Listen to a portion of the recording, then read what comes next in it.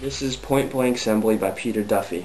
I've got 4 jacks right here. Okay, these are the cards that I'm going to assemble, okay? I'll put them aside for now. And I've also got 3 blank cards. These cards will help with the trick, but they're not as important. They'll become important later on, though. Okay, so in total we have 7 cards.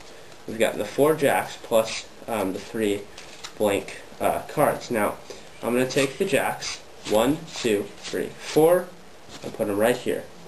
Okay, so that in my hand I have the 3 blank cards. Now I'll take the first jack, for example the jack of diamonds, and put it face up right into the center. But if I snap, now I have 2. I've got the jack of clubs as well, because this one has gone blank. I snap it again, and now I've also got the jack of hearts, because this one right here has gone blank.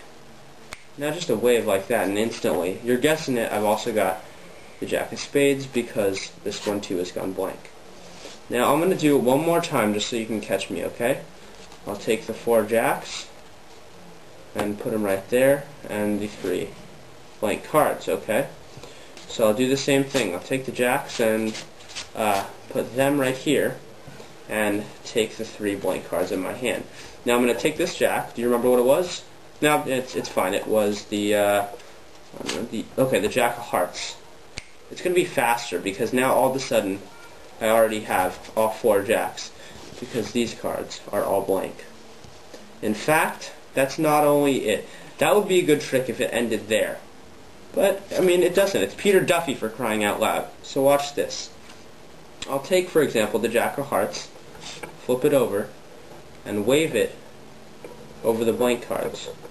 And instantly, all the cards turn blank.